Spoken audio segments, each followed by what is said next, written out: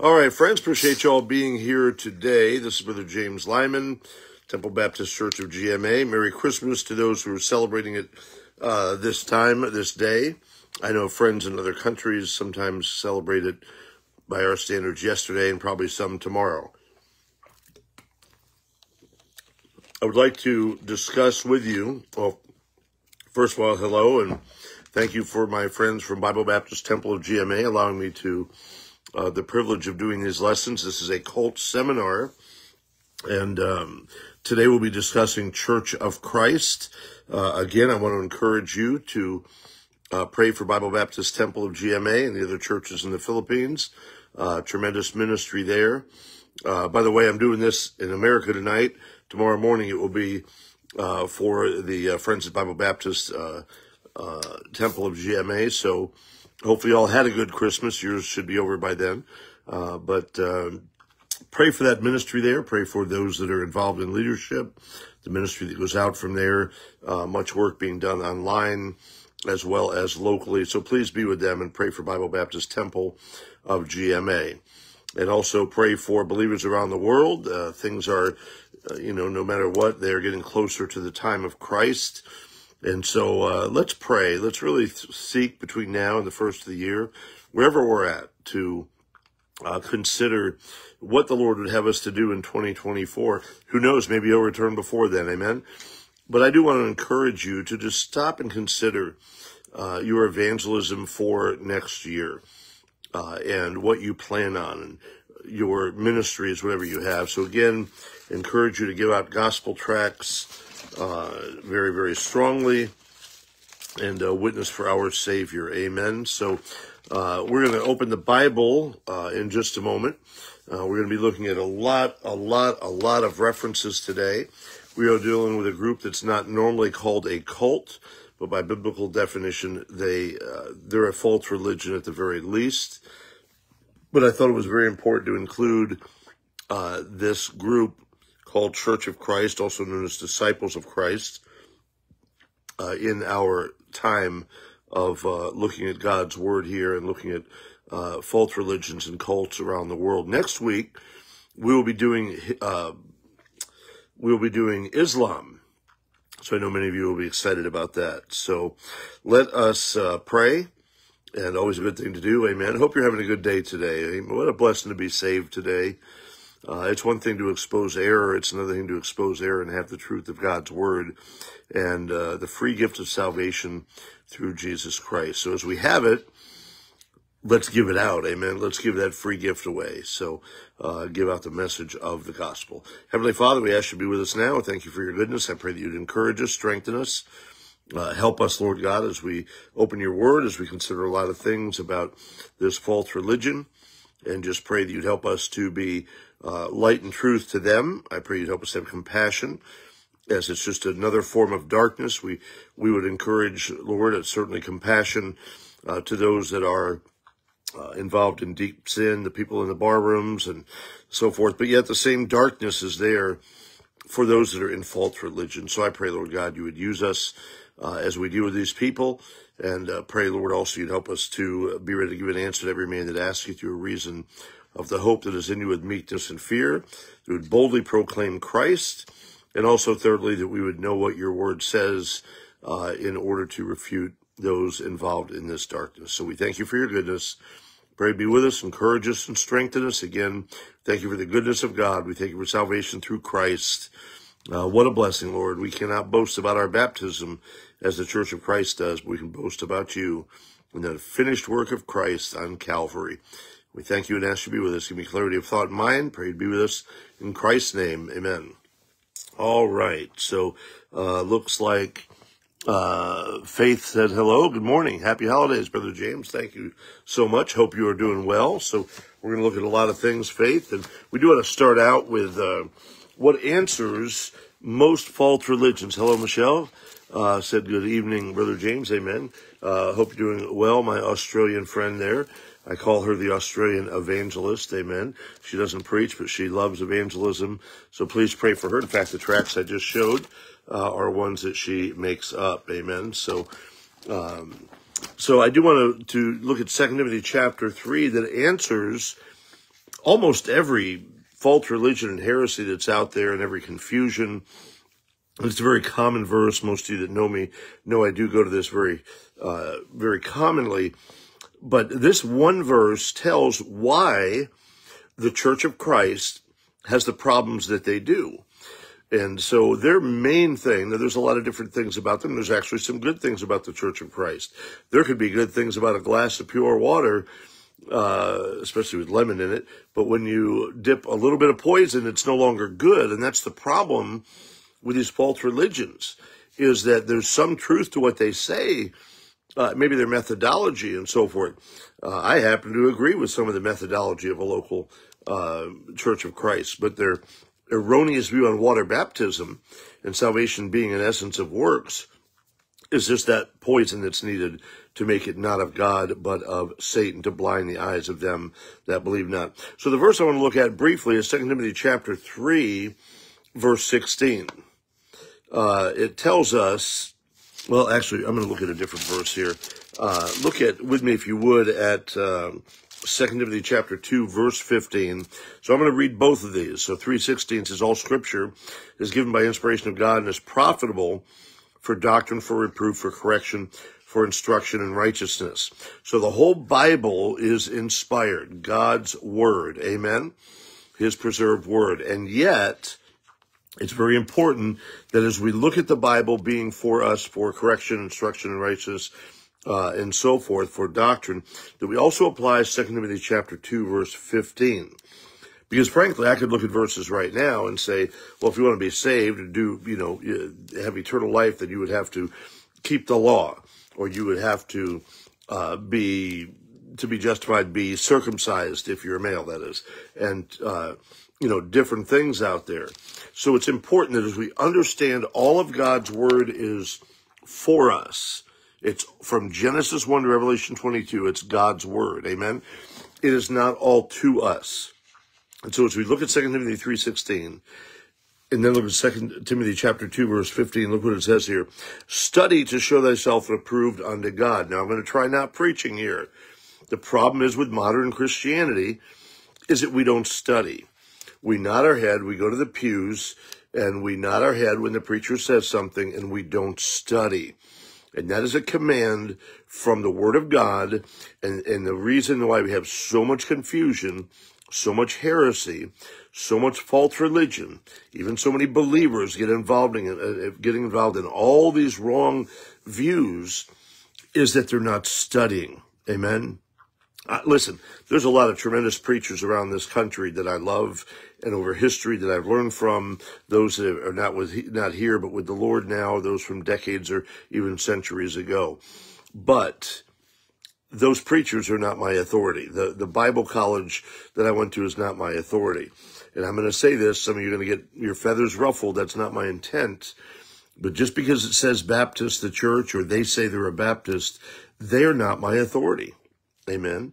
Now, I'm a born-again, Bible-believing Christian. I attend Baptist churches because I believe they are closer to what is preaching the truth out there today.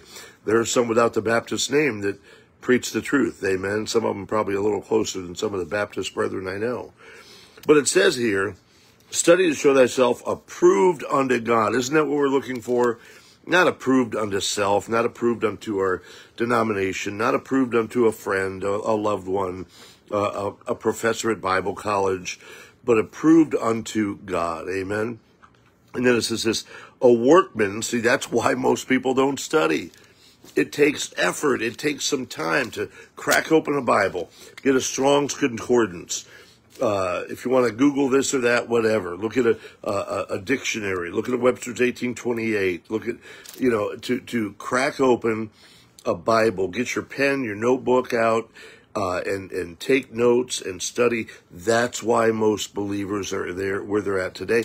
And that's why many people that are not saved get involved in false religious groups like the Church of Christ, because they are susceptible, because they don't know the Word of God. They are vulnerable, because they don't take the time to be a workman and study themselves. They are vulnerable to these false teachers. So it says here, workmen in these not to be ashamed, rightly dividing the word of truth.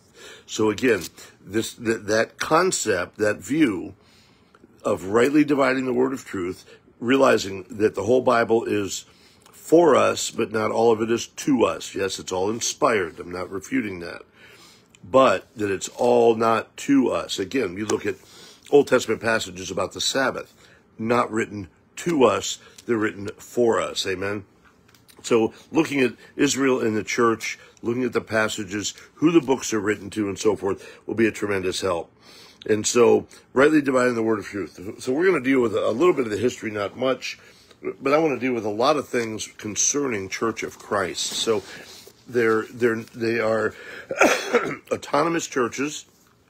They brand themselves as not denominational, but at the same point, if somebody from Church of Christ moves to a different city, guess what they look for? A Church of Christ. Whether they want to say so or not, it's a denomination. The things that stick out, well, let me just say this. Generally, they're run by elders, which there's some scriptural basis for. Amen. 1 Timothy chapter 3, Titus chapter 1, and so forth. Acts chapter 20, I believe it's 22, 23, 21, but about a plurality of leadership.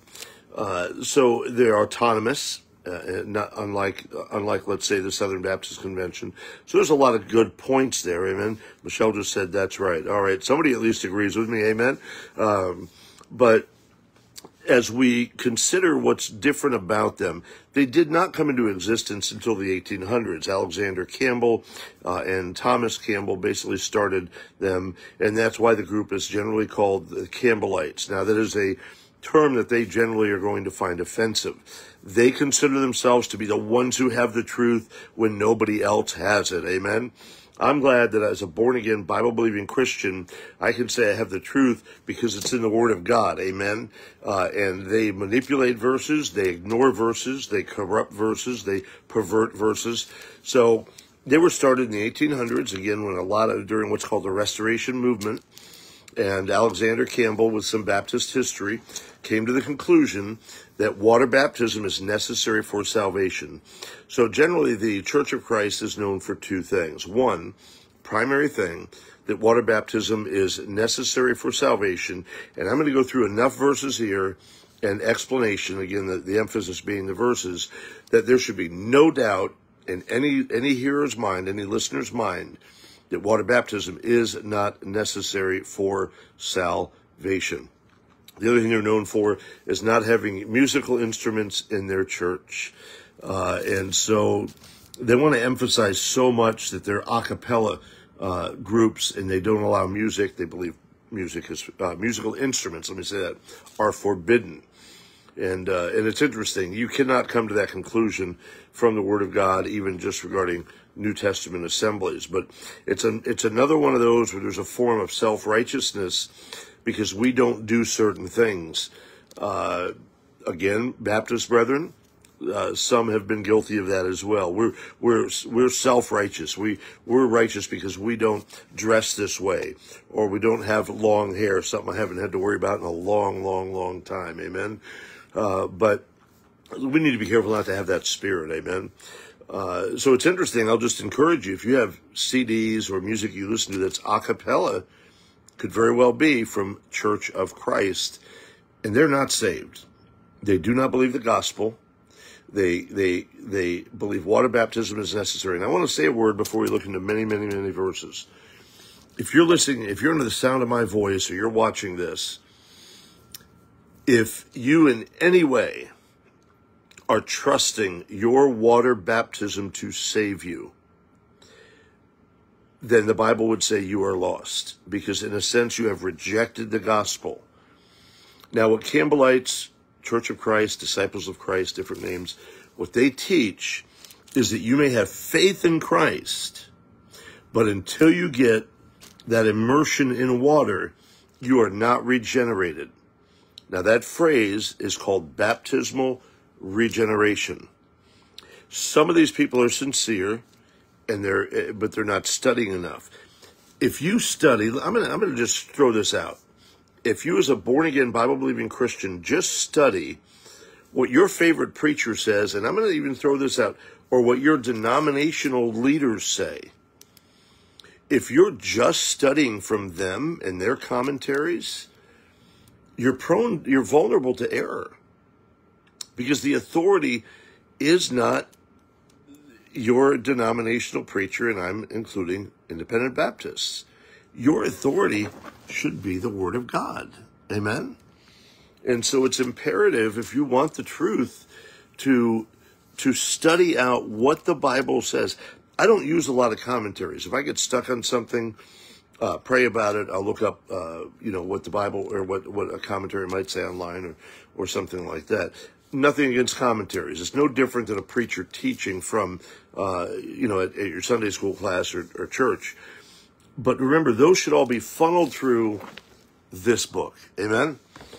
So basically, Church of Christ, those are the two primary areas. And we're going to deal with water baptism. And we're going to spend most of our time, if not all of it, dealing with water baptism. So I got water baptized right after I got saved, probably within a month or so. Now, you got to remember, I was a lost kid, lived like the devil, didn't want anything to do with God. And I had a man some of you are tired of hearing this, had a man put his finger in my chest, said I was wicked and going to hell.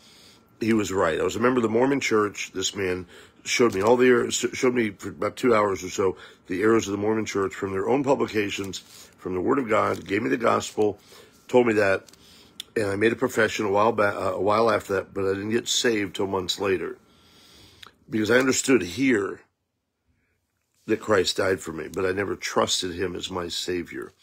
And so I got water baptized, and it was a powerful time to me. I mean, don't you just want to sometimes go back to that time when you got saved, where you didn't know anything, but you knew Christ died for you? You knew he saved you. Faith, you knew he saved you. Dan, if you're listening, you knew he saved you. Michelle, you knew he saved you. Sometimes I just want to go back to that and think, boy, I wish I didn't know anything, but I remember my Jesus paid for my sin and gave me everlasting life, and he changed me. And so I got baptized. I'm telling you, it was powerful. It did not do anything to save me. If I didn't get baptized, I'd still be going to heaven. But it was a public declaration of what Jesus did to this guy. Amen. This old sinner, saved by grace. So as we look at baptism, please keep in mind, amen, that's right, thank you, Jesus, amen. Not thank you, Jesus, in baptism. I tell these guys, I had a guy at Walmart one time, and Walmart's a great place to witness, by the way, just be discreet. But so I'm there at Walmart, and I think it was raining a little bit, which is ironic, and I roll the window down to give this guy a tract. And he said, I'm Church of Christ. Now, he didn't say I'm saved. He didn't say I'm a Christian. He said, I'm Church of Christ. And I said, sir, we talked a little bit, and I said, sir, Jesus paid it all. He does not need your help. Amen?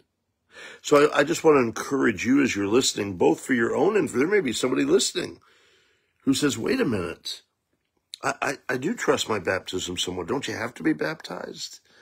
If that's the case, then I encourage you to come to Christ by faith alone. Amen? And it's called believer's baptism for a reason. Amen? I was witnessing to a woman at work, and it's ironic the way it worked out. But somebody had asked me how I witnessed to Roman Catholics. As I was telling them, somebody else came in the break room, and they had brought up, when I said baptism doesn't save you, this woman's jaw dropped. And I ended up witnessing to her. She got frustrated. She got upset. Right after that, she went to her position, and somebody left a gospel tract there. So I think it was just somebody who was passing by. I don't even think it was a staff member.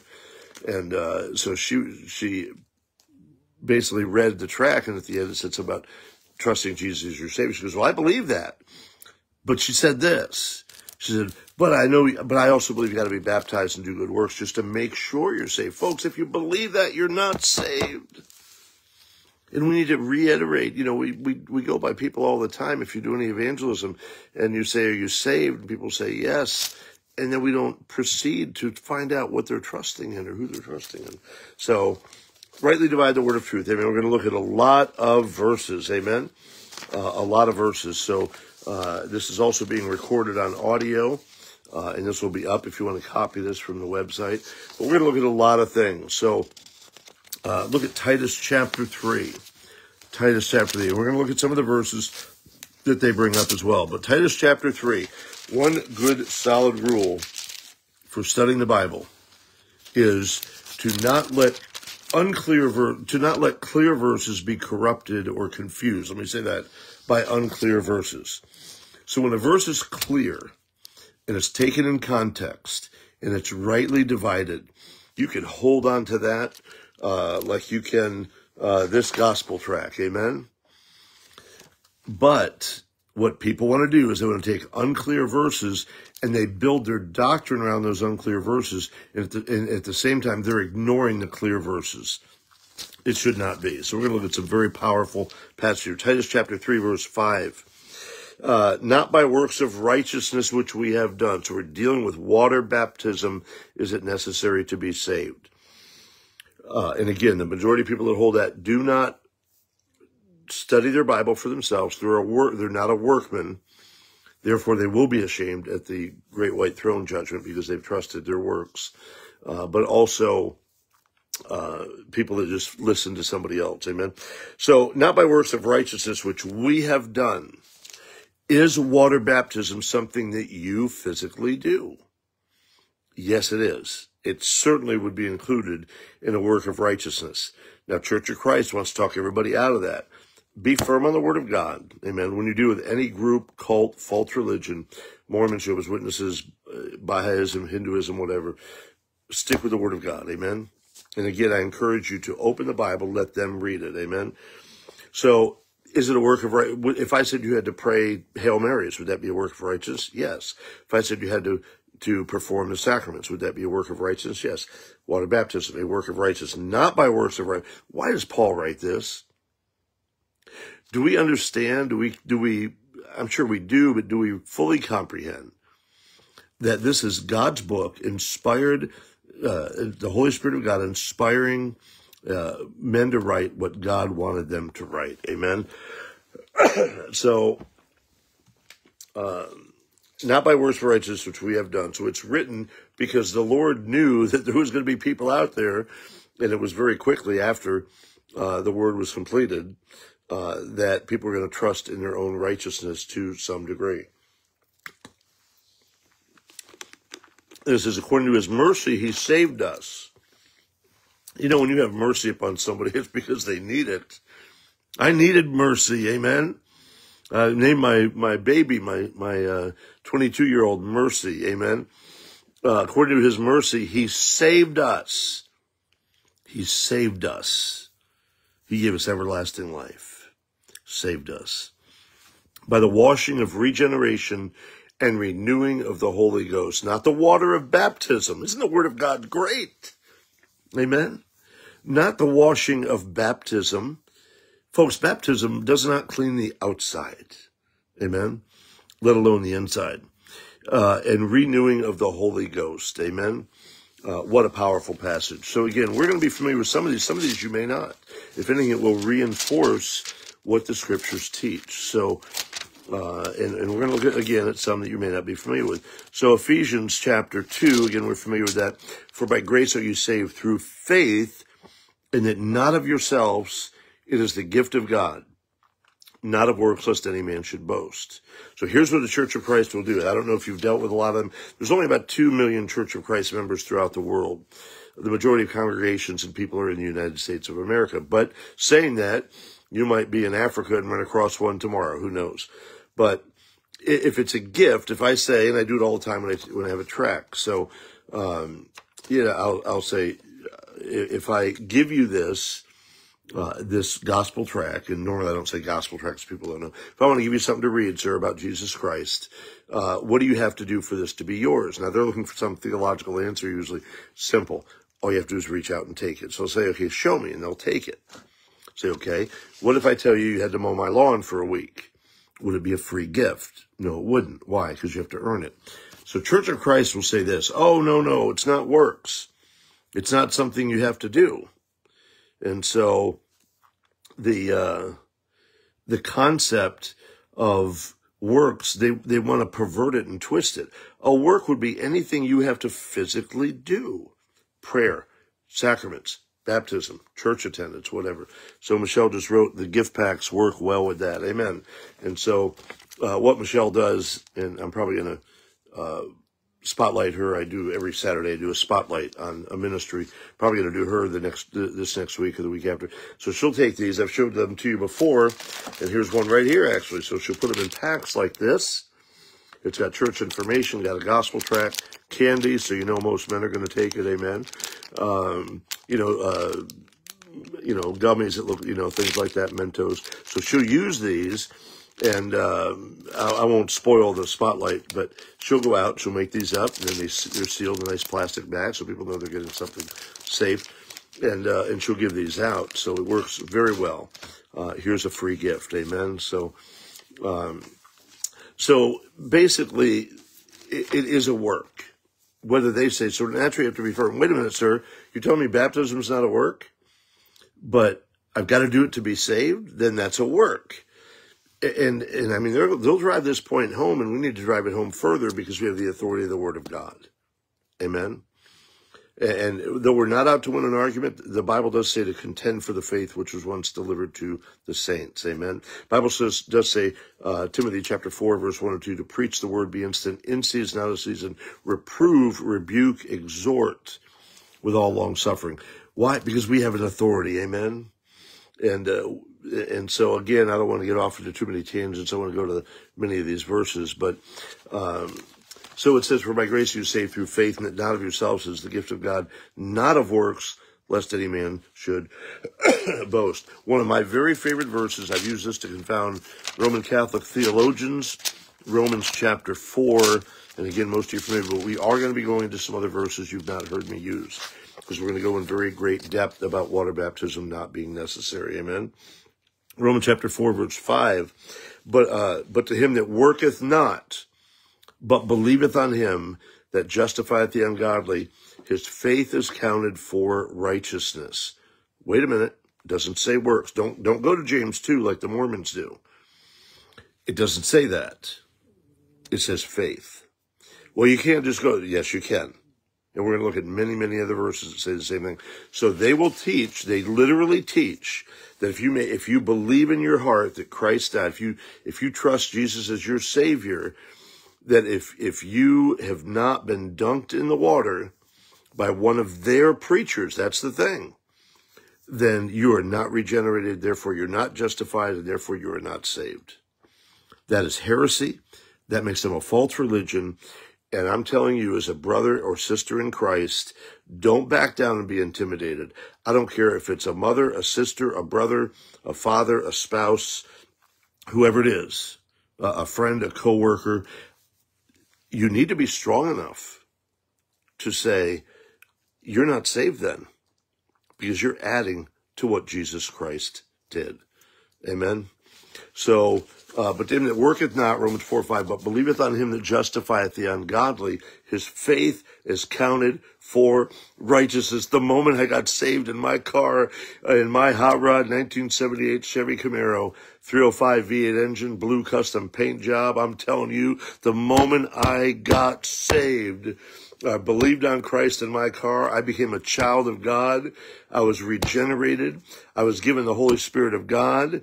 I was a child of God by faith. There's another verse, Galatians chapter 3:26, in Christ Jesus. Amen. Romans chapter 5, verse 1. Therefore, being what? Justified by faith. Amen. See, do not, again, I cannot emphasize enough, if you forget everything else I said today, do not let anybody take away the clear verses about salvation being by grace through faith by using verses that are unclear. And we're going to look at those unclear verses also. Therefore, being justified by faith, justified. The old phrase is, just as if I'd never sinned. Amen. So God looks down at me. I'm justified. Now, it's a legal declaration. It's like being in a court of law, and you are guilty. And somebody comes up and says, wait a minute, and there's a couple different ways to look at that. Wait a minute, I'm going to take your guilt upon myself. And I'm going to take your payment. That's what Christ did for us. I used an illustration the other day while street preaching. I've done it before about an electric chair. It's as if you are guilty of whatever, murder, lying, whatever. And let's just say you'd be guilty and punishment was death, and you're going to go to the electric chair. And here you are, guilty. There's no refuting it. You know you're guilty. And you're in an electric chair, and the switch is about to be pulled for your life to be gone. But somebody steps in. You know where I'm going with this. And he says, wait a minute. I'm going to take your place. Would you step out of that chair, please? And he sits in that chair. And the switch is pulled.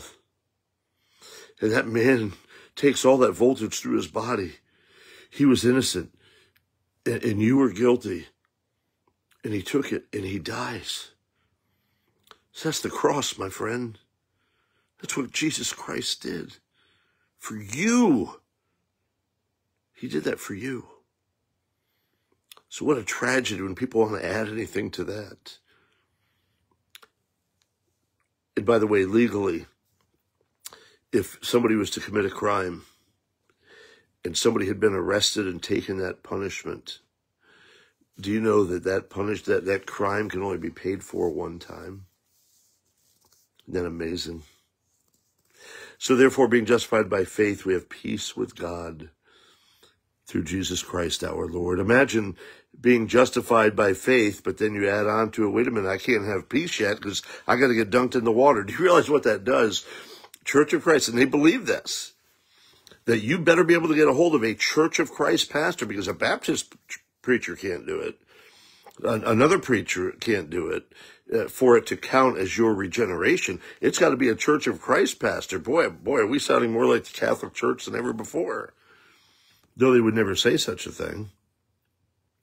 So if they're not around, think about it. You get in a car accident, you have a stroke, you got minutes to live, and you're blood pumping out of your body in a car accident. There's nobody around. There's no ambulance, and you've got minutes to live. But you remember what somebody told you, and you believe Jesus died for you. But you also are going to trust in your water baptism.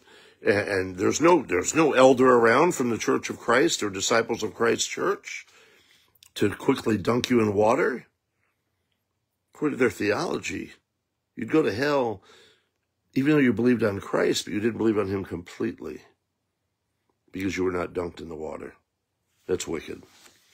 So look, if you would, real quickly, down at verse 424. But for us also, to whom it shall be imputed, if we believe on him that raised up Jesus our Lord from the dead, who was delivered for our offenses. Change that. Now, I normally don't tell people to change King James Bible, but think about it this way. Put my offenses. Not James, I'm talking about you. Think about it that way. Who was delivered for my offenses, was raised again for my justification. Amen. One of my favorite verses, I'll go there, and then we're going to look at a flood of verses. No pun intended for the Church of Christ.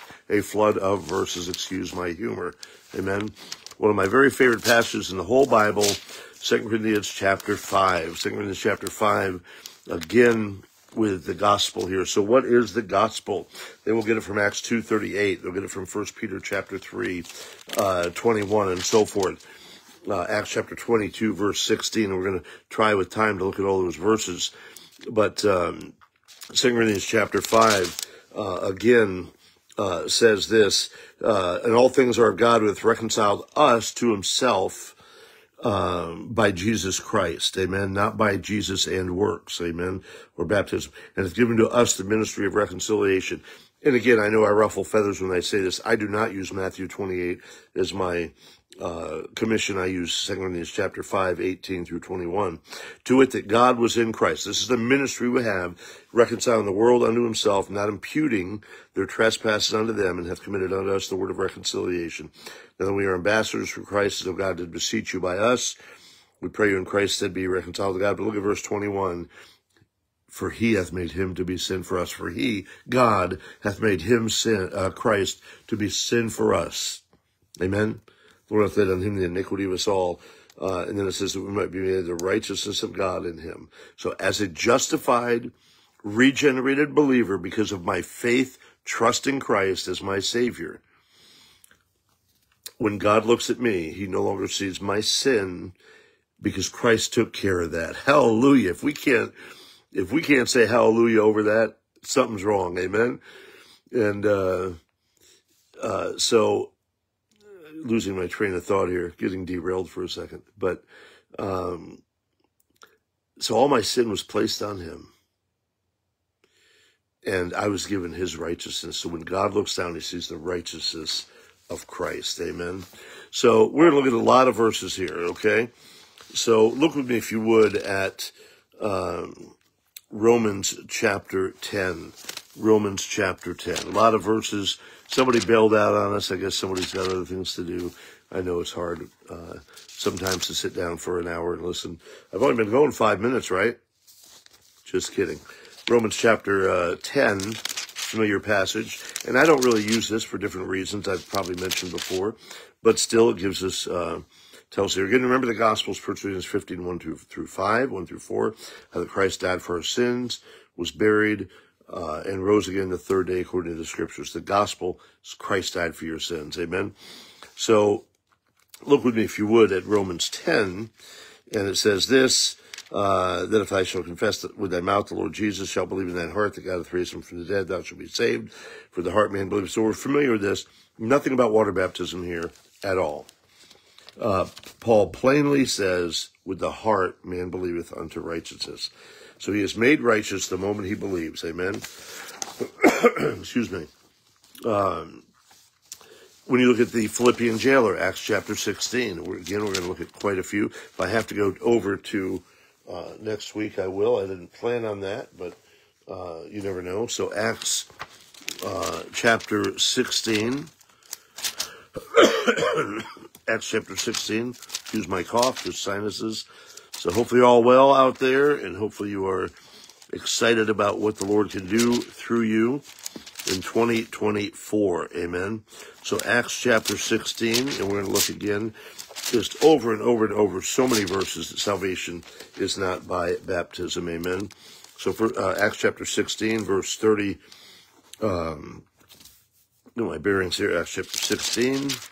And again, the Philippian jailer, verse 30, and brought them out and said, Sirs, what must I do to be saved? And they said, Believe on the Lord Jesus Christ and be water baptized. Now what it says, and thou shalt be saved in thy house. Now notice, afterward, he was saved. Amen? He was saved there. Afterwards, he was baptized. Amen? Look at Acts chapter 16, 32 and 33. Right after that, they spake unto him the word of the Lord and all that were in his house. So they continued. He's saved once he believed. Lines up with the other scriptures. But they give him more things, not to be saved, but now as a believer. Verse 33, took them the same hour of the night, washed their stripes, was baptized, he and all his straightway. Amen. So again, trying to go a little bit quicker here. I apologize for the delay there. Look at 1 Peter chapter 3. Here's one of the ones that they use. 1 Peter chapter 3. And at first glance, here's the problem. There's a lot of different baptisms in the Bible. Amen. At least 7 or 8. Some people would say 10. Some would say even more than that. But look at 1 Peter chapter 3. This is one of it's not the key verse they use, but it's the second most common verse that they use in trying to prove baptism is necessary.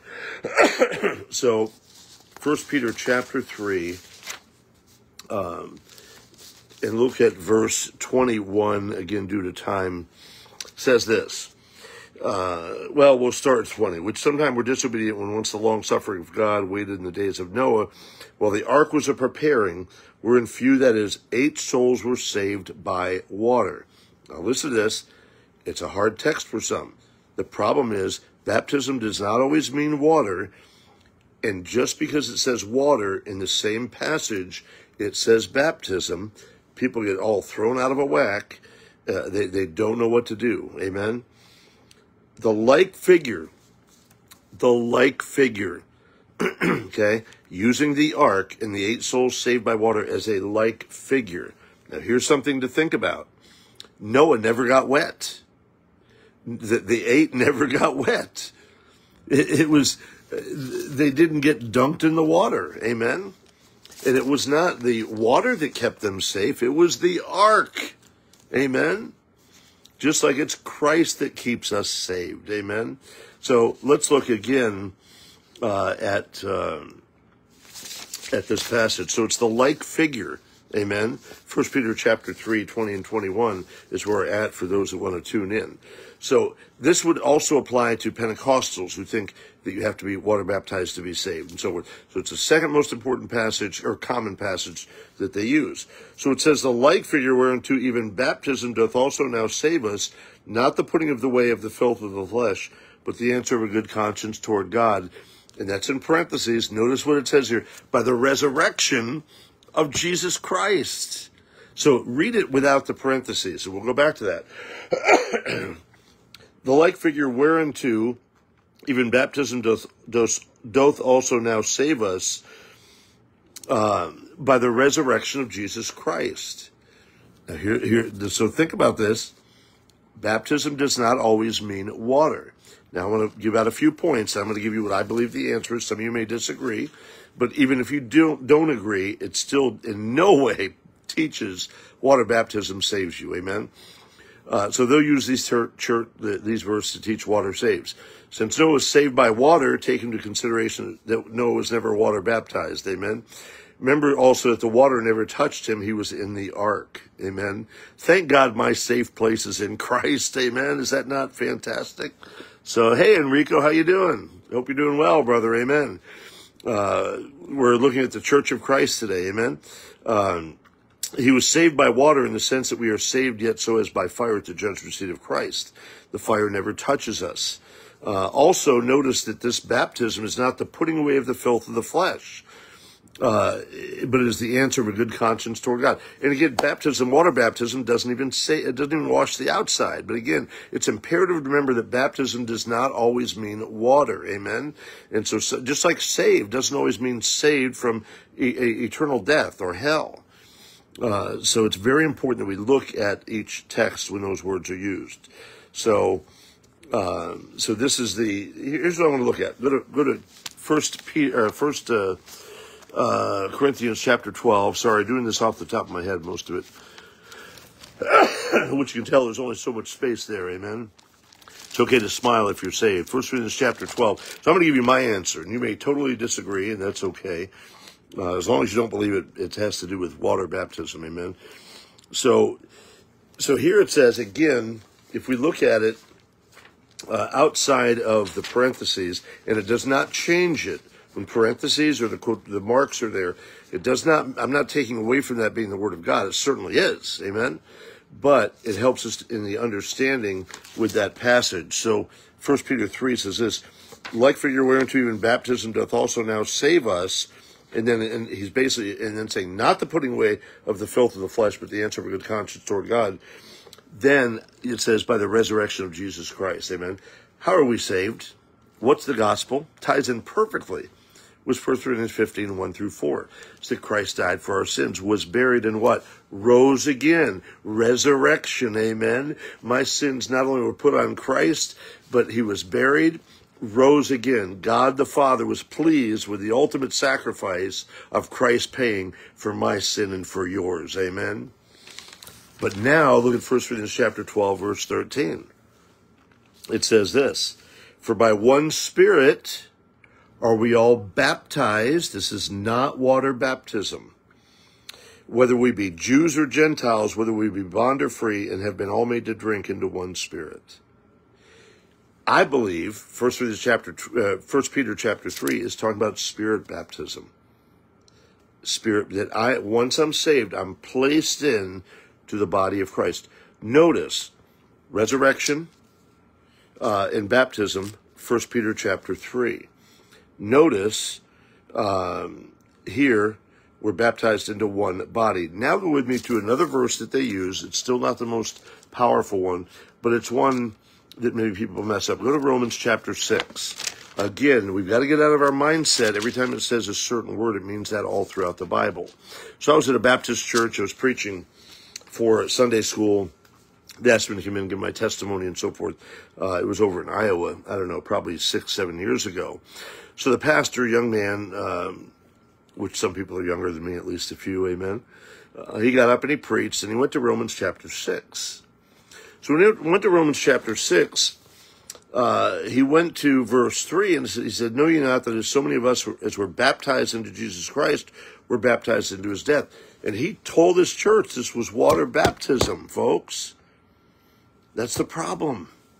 Study, study, study, and study from the Word of God more than you do a commentary. Again, no offense if you look at them. Study from the Word of God. Amen. I said something to him after, nicely, gently, but he got offended.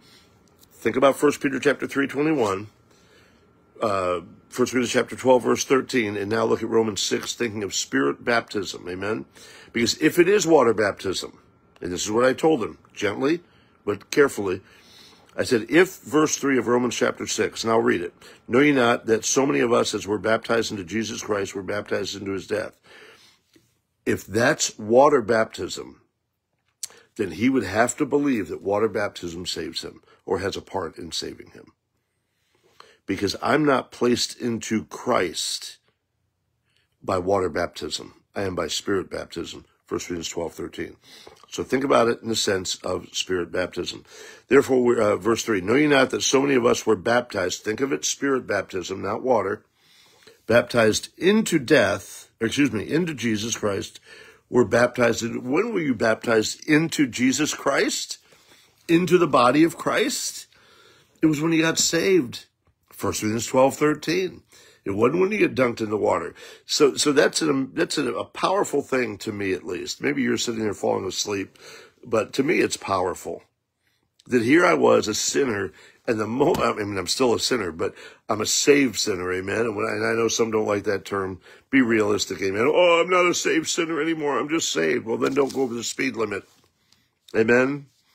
Don't think hateful towards your brother, amen? So don't have pride, amen? So we're saved sinners whether you admit it or not, amen? Still with me, Enrico? So here I was, lost, on my way to hell, condemned because of my sin, believed on Christ, got saved, regenerated, washed in the blood, made a child of God by faith in Christ Jesus, amen? Not by works of righteousness, which I did. And I was placed into the body of Christ. What a power. Imagine, well, I believe, but I'm not placed into that body till I get water baptized. Again, people mess up because they don't study. Study to show thyself approved unto God, a workman, and it is not to be ashamed. Amen. Rightly dividing the word of truth. Verse 4, "Therefore we are buried with him by baptism into death." Does that happen when we're water baptized? No, we're not. And then it says this, "That like as Christ was raised up from the dead by the glory of the Father, even so we also should walk in newness of life. For if we have been planted together in the likeness of his death, we shall also be in the likeness of his resurrection." Notice, same thing as 1 Peter chapter 3:21, baptism, resurrection. What do we have in Romans chapter 6? Baptism, resurrection. Just not water baptism, amen. All right, Enrico just said a big amen, Brother James. Appreciate you. Amen, brother. So what a blessing. Amen. Here's what this does, is that in a way, if we could declare this being water, one, it can help us some way boast of our own goodness or what we've done. And the scripture tells us in the Old Testament, man likes to boast of his own goodness. But the other thing as well is, and I want you to grasp it, if you forget everything, and you probably already know this, some of you are falling asleep, but if we can really get this, if we see 1 Peter 3:21, Romans chapter 6, 1 Corinthians 12:13 as Spirit baptism, because it is, it has to be, cannot be anything else. If it was, it would contradict dozens and dozens and dozens of clear verses that say we are placed into the body of Christ and we are saved by grace through faith. But here's what it does, and this is what I want you to get. And I don't say that condescendingly, my apologies. If we believe it's anything other than Spirit baptism, it takes away from what happened when we got saved. It takes away from that the real encouragement to walk in newness of life. Being dunked in water does not cause me to be encouraged to walk in newness of life. I mean, it could, I guess, for a little bit. But knowing I'm baptized into the body of Christ, placed into the body of Christ by that spiritual transformation that took place, what an encouragement and a reminder. So let's allow the Word of God to affect us and come into our life, our heart, our mind, and give Him the glory. Amen. So let's not take away from what happened to us when we got saved. Amen. So I'm going to look at, again, a lot more verses here. I may be going a little bit longer. I hope I'm okay with that, my friends in Bible Baptist Temple of GMA. Amen. Ephesians chapter 1, verse 7. Ephesians 1, verse 7. We're going to look at this verse, then we're going to go to another primary text verse they used. The primary text verse they use. Ephesians chapter 1, verse 7. In whom we have redemption through his blood. This is also repeated in Colossians 1:14. And a good way to remember that is Ephesians 1:7. Double 7 is what? Verse 14. So just remember Ephesians 1:7, Colossians 1:14. In whom we have redemption through his blood, the forgiveness of sins according to the riches of his grace. Amen. Now look at me at Acts chapter 2. Here we go with the big verse. Amen. You know, I'm not afraid of the Word of God in the sense of if it shows me something that I don't believe or something I need to change. I'm how do I say this? I respect the Word of God, but I'm not afraid to find out something that would cause me to have to change my doctrine. I'm not, because it's my authority, and I want to be right with God. I want to line up with this book when it comes to these things and the doctrine. So I'm not afraid of Acts chapter 2, verse 38. And you shouldn't be if you're a believer either. What that might mean is you might need to study. Now, some of you are doing studying by listening to this message, but do your own study, amen? And again, what I recommend, when I first got saved, what I did, I don't want to lose the subject here. When I first got saved, I took index cards, little index cards. I think they were 3x4 or something like that, 3x5, I think. And what I would do is I would write down a subject like water baptism, spirit baptism, hell, Satan, the devil, so forth.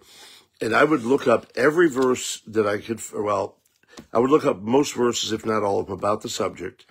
Then I would memorize 1 or 2 verses dealing with each subject and then write down 3 or 4 different references. So I had it up here, amen. By the way, do it when you're younger. It'll help, amen.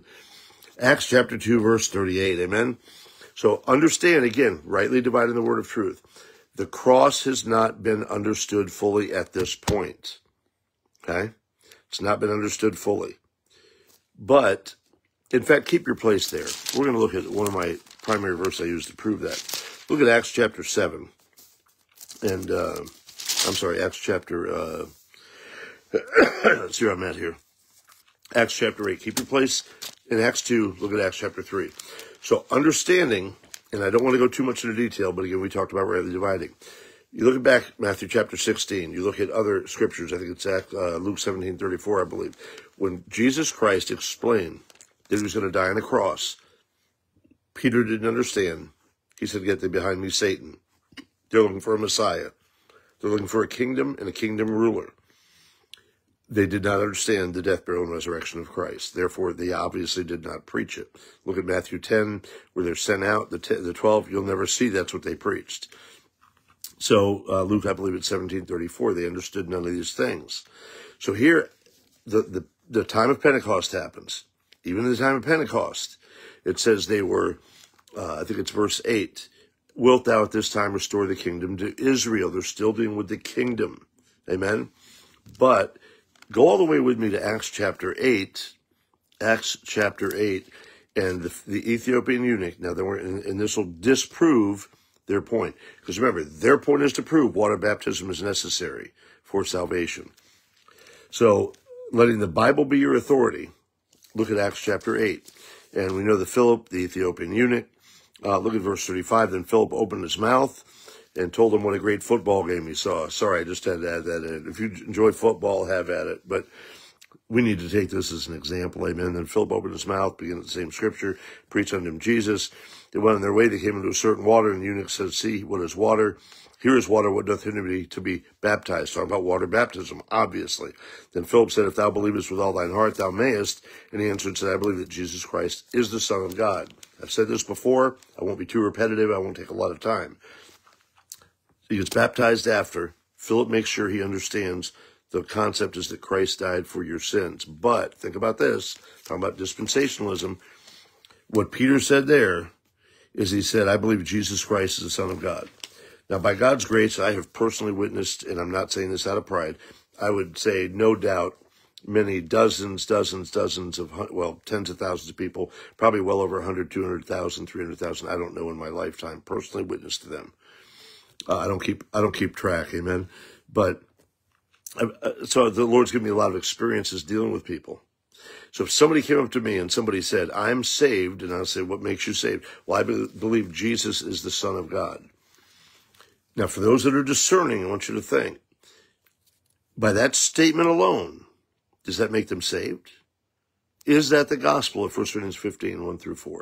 Is that the gospel that was taught for somebody to believe in Acts chapter 16, verse 31? No, it's not. So even at this point, chapters later, much time later, they did not understand the cross of Calvary. So now go back to Acts chapter 2, verse 38, looking at it dispensationally. Here's what we have, and I'm going to had some things that I wrote down here. Sorry about that. So look at Acts chapter 2, and look what he says here. So he's dealing with Israel, amen? and primarily dealing with Israel. Look at verse 30. So he gives them the whole history there, talks about David, talks about the history. And then in verse 29, men and brethren, let me freely speak unto the patriarch David, goes through that. God's raised up witnesses, verse 32.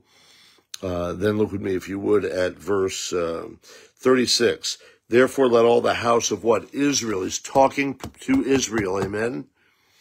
But therefore, all the house of Israel know assuredly that God hath made that same Jesus, whom ye have crucified, both Lord and Christ. He is putting the blame on them.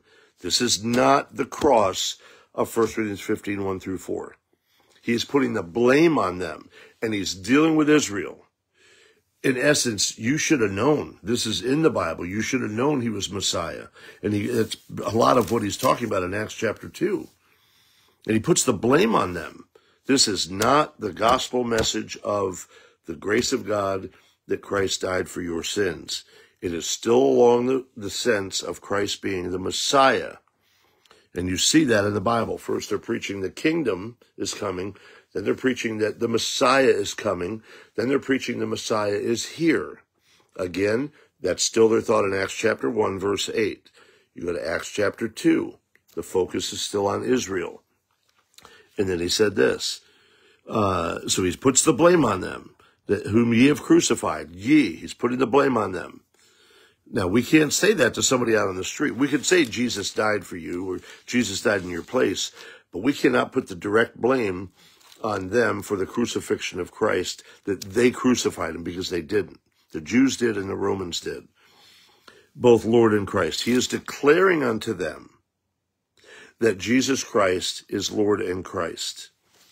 Nothing about trusting the cross for salvation. Verse 37, now when they heard this, they were pricked in their heart. Now, isn't that the response we would like to get when we preach on the street? You say, oh, people are not responding to your message. They're just getting mad, or they're walking away upset, or they don't like to hear what you're saying, or you realize that's a response? That's a response. Even to the point, if you give a gospel tract to somebody, or, there you go, my friend, a tract pack, and you give them a gospel tract or a tract pack, or a Bible, or whatever you're giving, and no, I don't want that. I don't want that. Do you realize even that is a response? So they could very well be pricked in their heart. We don't know what they've been through. But it is amazing how God works. We don't know what anybody's been through. And the Spirit of God may say, let me get out of my car and give that person a tract. let me stop here and witness to them. And the Lord, it's divine interaction. Amen. So let's go back to the passage. Now, when they were heard this, they were pricked in their heart. Would be to God that people would be pricked in their heart from the gospel we are giving them. Amen. And then said unto Peter and to the rest of the apostles, men and brethren, what shall we do? Now notice here, they don't say, what shall we do to be saved? Every word of God is pure, inspired. The word of the Lord is right. It does not say to be saved. I'm not trying to make a major point about this, but they're saying, what do we do? You've said we're guilty. We crucified Christ. What are we supposed to do now? Now we understand we're pricked. We understand he is the Messiah. We understand he is the coming Messiah. What do we do? Then Peter said unto them, repent, change your mind, and be baptized, every one of you, in the name of Jesus Christ, for the remission of sins, and you shall receive the gift of the Holy Ghost. So it's interesting, not preaching the cross.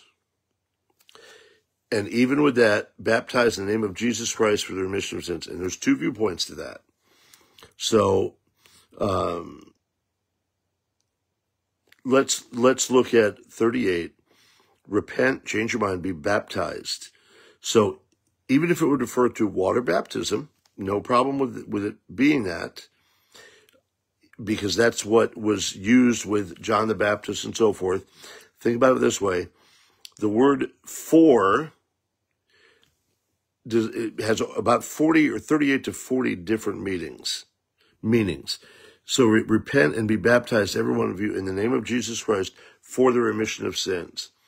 It's not the water baptism that remits the sin. It's that belief. Amen. And you shall receive the gift of the Holy Ghost. Amen. So again, we're looking at things dispensationally.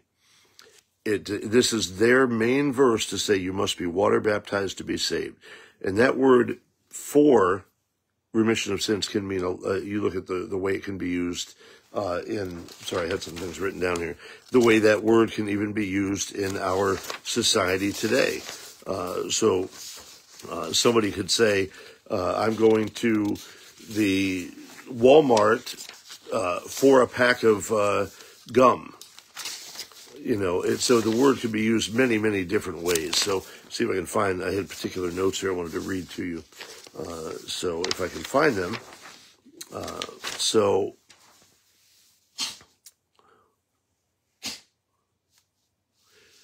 Unless one is prepared to say that one is saved without their sins being forgiven, then they must admit that baptism is a condition of salvation.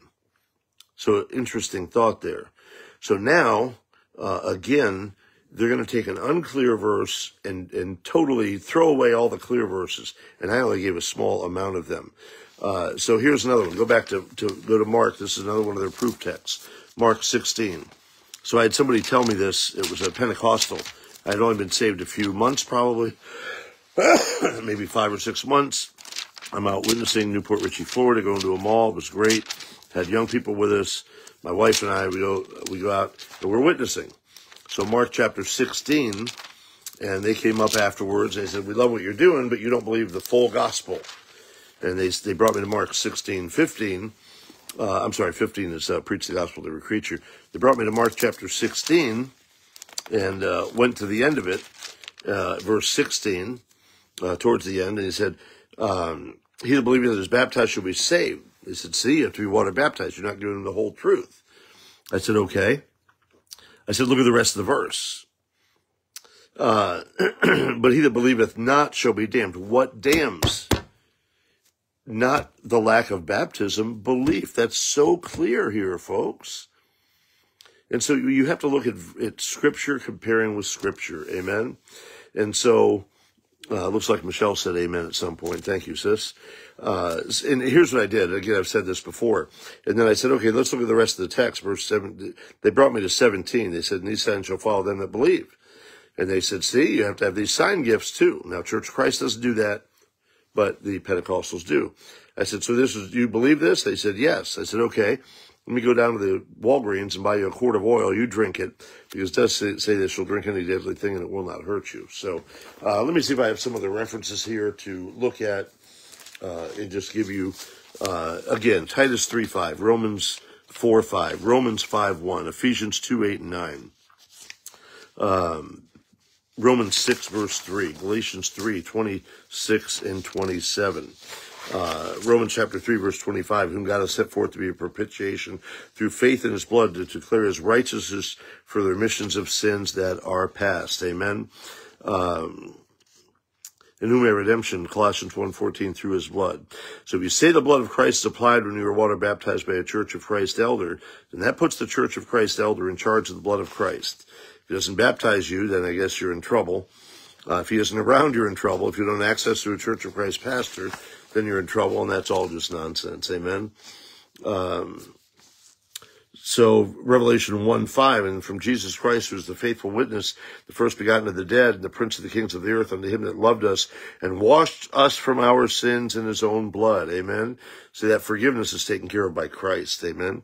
Again, I won't go over it again too much, but Ephesians 1:7. Acts 22, verse 16 is another text they use. And why tarriest thou? Arise and be baptized and wash away thy sins, calling on the name of the Lord. They want to teach that as the baptizing that washes away the sins. They totally ignore that part about calling on the name of the Lord. Amen. You cannot use unclear verses to be the proof text for your doctrine. Amen. The wash away the sins is connected with calling on the name of the Lord. Amen. And that makes sense looking from scripture to scripture. And again, he is a devout man according to the law. Acts 22:16. Let me see here. Just trying to get as many as I can for you. Ephesians 1:13, tremendous passage.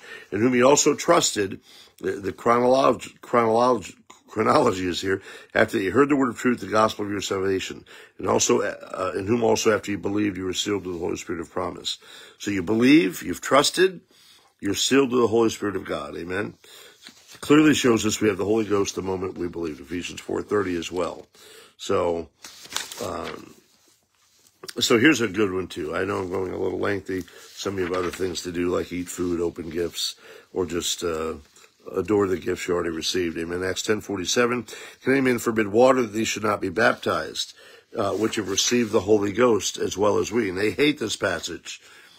But by the time you get to these other ones, they're going to run out of your house or out of your driveway. Notice they received the Holy Ghost before they were baptized. Amen. They hate to hear that. Same thing with the Pentecostals. And he commanded them to be baptized in the name of the Lord Jesus. Then prayed they him to tarry certain days. Again, remember the gospel you're saved from believing is 1 Corinthians 15:1-4. One last thing I'll look at, I'll try to be brief, is 1 Corinthians chapter 1, verse 14. Paul said this, I thank God that I baptized none of you but Crispus and Gaius. If water baptism is necessary for salvation, that would not jive. It would be conflicting. Amen. Then look at verse 16. I am baptized also the household of Stephanus, besides I know not whether any other. Verse 17, very important verse, for Christ sent me not to baptize, but to what? Preach the gospel. Totally shreds their concept that water baptism is part of the gospel. The focus on the cross, not water baptism. If Paul saved, if baptism saves, how could Paul have said what he did? Amen. So there you have it. A lot of verses. Galatians 3:26, we're all children of God by faith in Christ Jesus. Verse 27 ties in with what we already looked at with 1 Peter 3:21, 1 Corinthians 12:13, Romans chapter 6, 3-5. For as many of you have been baptized into Christ have put on Christ. Amen. So there you have it. Hopefully this has cleared things up. Hopefully it's been a help to you. Hopefully none of you have fallen asleep. If anybody's still there, say hello. Give me a bubble or whatever it is, a thumbs up. What a blessing to have the Word of God. Amen. You say, oh, it's just about winning arguments. It's not at all about winning arguments. It is to contend for the faith, which was once delivered to the saints. Amen. So next week, we'll be looking at Islam. Tomorrow, I believe I'm doing the for Brother Dan doing the devotion on Psalm, I think it's 107. So let's get the Word of God out. We can thank God for the birth of Christ, thank God for the cross of Christ, thank God for the resurrection of Christ. And if you've missed everything tonight, just be assured from the Word of God, not from James Lyman, from the clear Word of God, hopefully taught, rightly divided. Hopefully you all understand, convinced, not from me, but from the Word of God. Water baptism has nothing to do with your salvation. Therefore, being justified by faith, we have peace with God through our Lord Jesus Christ. And you know what this does? This gives him all the glory. Folks, we can't take an inch of glory if we're fully trusting him. So thank you, Bible Baptist Temple of GMA. Thank you for friends possibly in Africa listening, throughout the United States, friends in Australia. Let's get the Word of God out. Let's serve the Lord. Let's believe what we say we believe. We say we believe people are going to go to hell without Christ, and let's start acting on it. Amen. So there you have it. Have a blessed night. Thank you for your time.